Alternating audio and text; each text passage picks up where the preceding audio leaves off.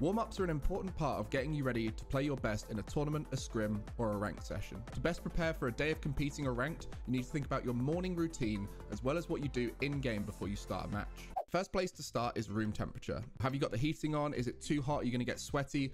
It's actually quite nice. I might play like this in the future. Or is it too cold and your hands are going to start feeling stiff? Now, one thing to remember here is that when you get that adrenaline burst when you go into a high pressure situation, it can often make you feel cold as the blood from your hands will get dedicated towards your vital organs. So you lose that circulation in your hands. So they might feel a bit colder. So if you're just on the edge of being too cold, an adrenaline rush can be enough to make your hands feel cold.